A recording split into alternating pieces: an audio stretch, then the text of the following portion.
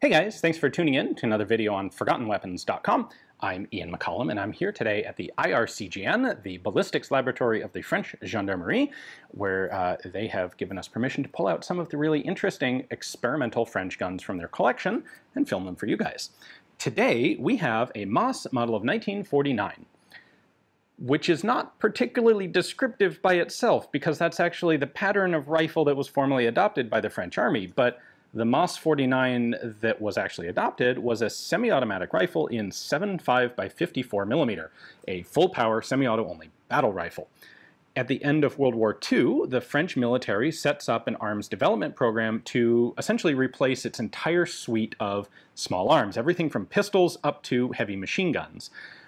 And while the MAS-49 was adopted, there was actually a whole series of development on a type of weapon that didn't get adopted and sort of orphaned itself into nothing, and that was the Carabine Mitrailleuse, or the, well, machine carbine. This is really analogous to the German Sturmgewehr.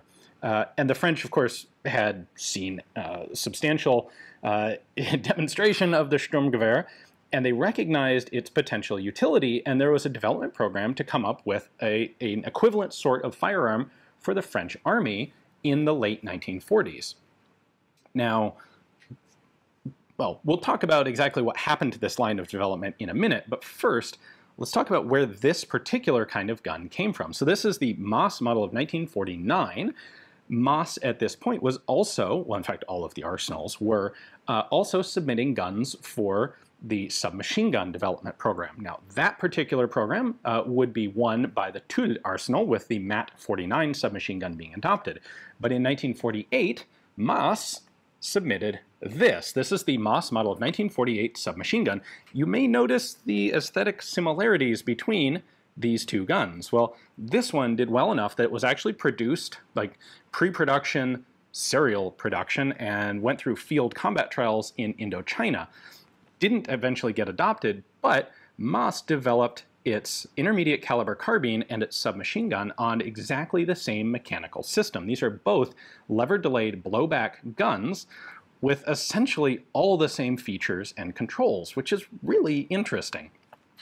We've seen that done a number of times, but this is like, usually you don't get it with a carbine and a submachine gun sharing the same mechanical system, which they can do in this case because they're lever delayed. This isn't just a simple blowback submachine gun. So I have a previous video on the MAS-48 development. If you're interested, you can check that out. But right now, we're going to take a look at the two different versions of MAS-49 Carabine Mitrailleuse.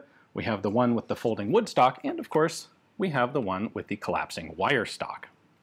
These Carabine Mitrailleuse are going to share virtually all of the features of the submachine guns that were in the MAS-48 program. So if we just look from the outside at the basic mechanical features, you'll see we have a folding stock, exactly the same sort of release button as on.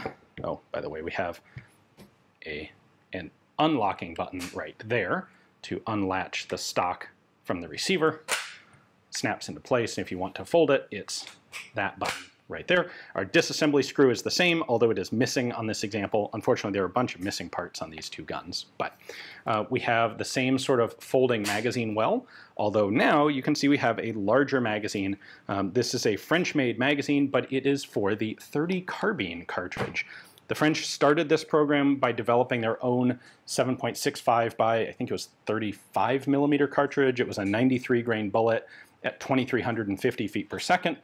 That development didn't last all that long before they switched it up to .30 carbine, which was more readily available. .30 carbine is a little bit heavier bullet, 110 grain, but traveling a bit slower, about 2,000 feet per second. So you'll know, if you've watched US M1 carbine development, you know that when they went from 15 to 30 rounds, they had to add a curve to the magazine. The French did that here with a slight continuous curve to their mags.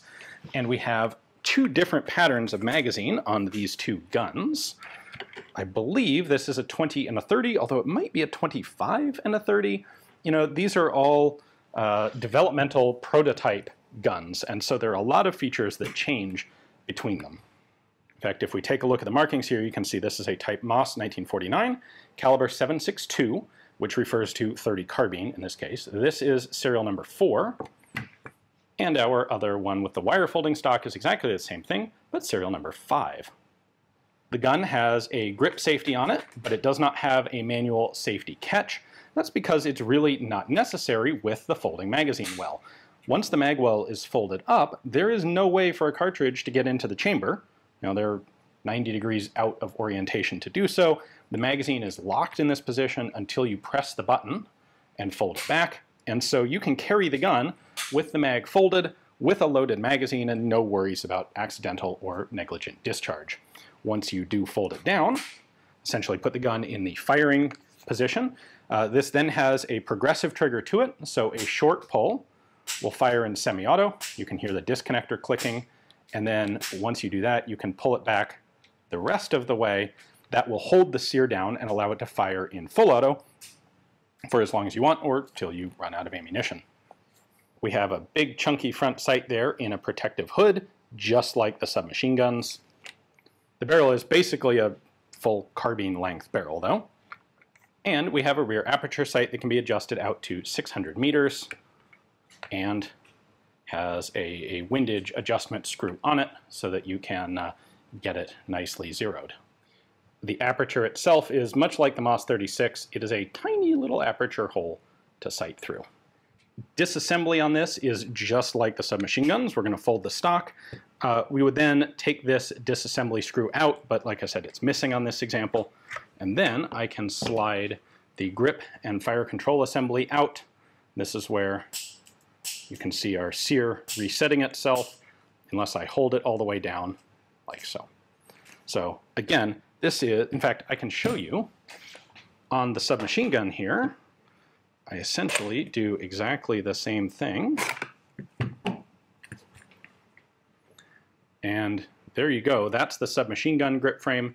That's the carbine grip frame. Essentially identical components. Now the recoil spring on this is missing. It would look basically like this. This is the version out of the submachine gun, and it fits.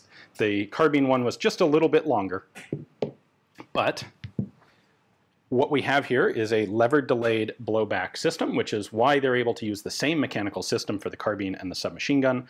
So this is the firing position. You can see the firing pin protrudes there. And when it's in this position, this lever extends down into a notch in the receiver, and it's right in there. Unfortunately, there's like really no way for me to get a camera angle in there to show it to you up close, but that lug drops into its notch, and before this can recoil backwards, this has to lift up, and it has a lug that connects up right there into the bolt carrier component. So when you fire it, this stays in place. As it tries to push backward, it's going to lift this lug up, which through the power of leverage is going to have to pull this component back. The mass of this and the spring that has to compress in order to pull it back, that's what delays the opening of the bolt enough for safe operation. So if we compare these two, this is the carbine, this is the submachine gun, you can see that the carbine bolt and carrier are both larger. These have more mass to accommodate the greater kinetic energy of the .30 carbine cartridge compared to 9mm parabellum. The wire-stocked version actually uses this end plate to both lock the stock in place and for disassembly. So the first step is to lift it up. This is really pretty tight and sticky here. But we lift that up to the point that we can pull the stock out, and then it is actually under spring tension. It pops down. Note that it can't come out like this when the stock is installed. And then I can pull the grip mechanism out. It is interesting to note that this one does not have a semi-auto setting. It is full auto only. There is no disconnector in it. And of course the back end here is a little bit different to accommodate this wire stock version. You know, this is the sort of thing you get with developmental prototypes. They're all a little bit different. Now, there's our bolt and carrier. And then the other interesting bit here is on these, the barrel is actually quick removable, which is really kind of unusual. So we have an M for montage, which is assembled, and a D for démontage, which is disassembled. And if I rotate this pin over, or lever over there, I can actually pull the barrel out. You can see it's coming back here. Now, this doesn't really want to come out, so I'm not going to take it all the way out. I will note that right there, the ejector flips all the way out backwards so that it doesn't get in the way of the barrel. And you can see the barrel coming out, but it gets tight here, and I don't want to mess this up. So I'm going to leave it there and just point out that you can, in fact, take the barrel out of this for easy replacement or removal. You can see this semicircular notch right there. All this lever is doing is basically it's a pin with a crescent cut in it. So when it's in this position, it locks in there. Pretty basic method of having a quick change barrel. But that is the MAS Model 1949 Carabine Mitrailleuse, disassembled or field stripped at this point. Ultimately, this would be a short-lived development program. By the end of 1949, the debate over intermediate caliber versus full power caliber had been solved, and it was solved with the adoption of the MAS-49 rifle, which is, of course, totally distinct from the MAS-49 machine carbine that we have here. So a little bit of terminological confusion going on. But the development of the intermediate caliber guns ends in France with a decision to stick to full power rifle cartridges. And I think that sort of decision is always a trade-off. On the one hand, a gun like this is much easier for individual soldiers to control. This is a better individual weapon than a semi-automatic full-power rifle by far. However, it means that you have 3 different cartridges being used. You have the submachine gun cartridge, the assault rifle cartridge, and then also the machine gun cartridge, which is going to be your full-power rifle round, 7.5 by 54 in this case. By keeping the individual rifle and the machine guns in the same cartridge, you can simplify your logistics to only having 2 cartridges, the pistol round for the submachine guns and handguns, and the rifle round for everything else. And so that, combined with questions of range and stopping power, etc., this decision ends in French adoption of a full-power battle rifle. These disappeared into nothing. At the same time, by the way, it's worth pointing out, in 1950, 1951, a substantial amount of surplus U.S. war material arrives in France, destined for Indochina, and so the immediate needs of new small arms for Indochina are substantially reduced, and that kind of removes the need to develop a bunch more stuff. If they want guns like this, well, they've got M1 and M2 carbines from the US military that can fill that role. So, a big thanks to the Gendarmerie for giving me access to these 2 guns, don't forget this guy, to film. They are super cool, and I have found them basically nowhere else. It's a really neat, I think, a really neat element of French small arms development. Hopefully you guys enjoyed it as well. Thanks for watching.